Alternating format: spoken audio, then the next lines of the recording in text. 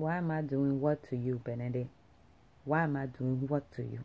If I'm doing anything to you, it does not compare to all the things you've done to me.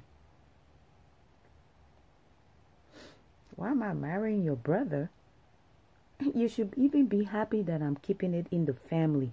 You should be very happy I'm keeping it in the family. But anyways, I heard that you're doing good and you kind of moving around, you on your feet. That's really good. No. No. I actually, hey, do you mind walking me down the aisle? I'm not out of my mind, Benedict. I mean, come on now. You know there's nobody else to walk me down the aisle. Can you walk me down the aisle? Benedict, I'm no longer your wife. You don't remember signing a divorce paper?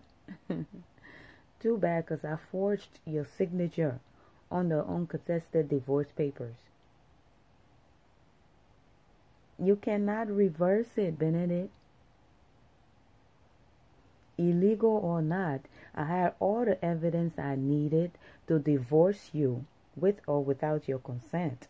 You know, I mean, you thought I was just this stupid old complacent and naive wife of yours.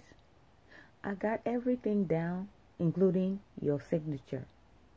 I can forge your signature so well, people will never, I don't care if they take it to some kind of, I don't know, a writing expert, they will say it's your signature. I know everything about you, your social security, everything, and that's how it's supposed to be.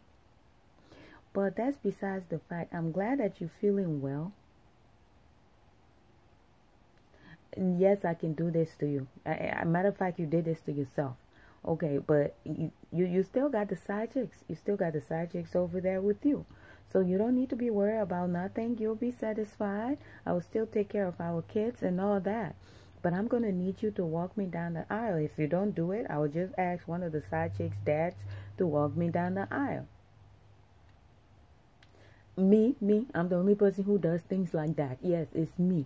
And besides, you better not change your life insurance policy. You better not take me off your will, because if just in case something happened to you, if that kidney start acting up again and you do die, I'm gonna need all the financial security I need to take care of our 3 kids, take care of your brother, and take care of the kids I'm gonna have with your brother. I'm gonna need to take care of your family, the rest of the family when you're gone.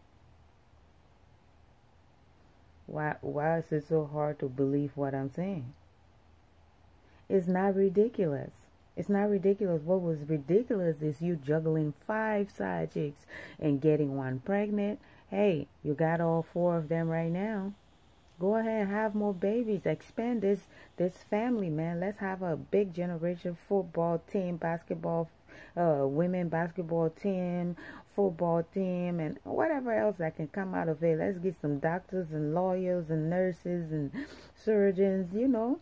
Make the babies. We don't know what these kids will become. Go ahead and have all the babies by Tracy, Stacy, Melissa, and Jessica.